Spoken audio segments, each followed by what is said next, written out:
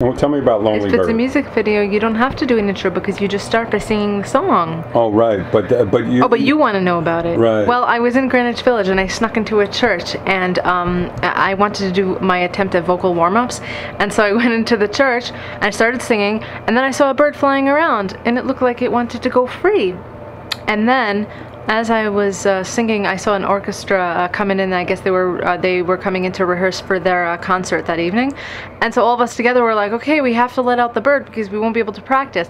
And so we tried to open the stained glass windows. You know, we're like, go free! But it didn't work. And so we're just like, all right, forget it. And so I just ended up sitting, you know, by the benches watching the orchestra start to play. And as they were playing, this bird just kept on flying around. And then I wrote a little poem about it. And then I wrote a song about it. And what's the title of the song? Lonely Bird.